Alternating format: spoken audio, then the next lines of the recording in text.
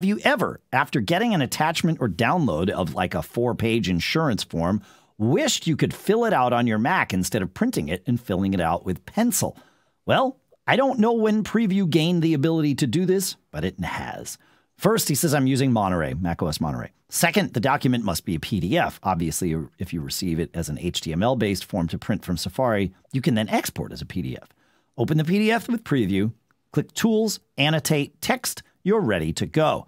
If the form has fields, click in the field and start typing. If there are checkboxes in the form, put the cursor in the box and then lightly tap the mouse, or, if it's on, as long as you're on a laptop. It's quite sophisticated. He says, when I tried to type in a number too large for the field, it reduced the size of the font and gave me another field under what had already been typed. The finished form is a whole lot more readable than my handwritten version would be. Yeah, it's true.